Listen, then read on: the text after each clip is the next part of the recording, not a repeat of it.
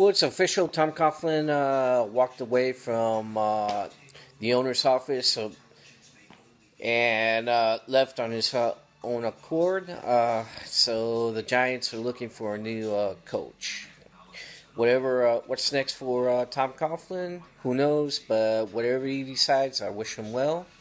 It's been a long run for him, 2 Super Bowl rings, and brought up a good quarterback, Eli Manning. But I guess for him, he probably was already stressed out, and the season didn't work out for him.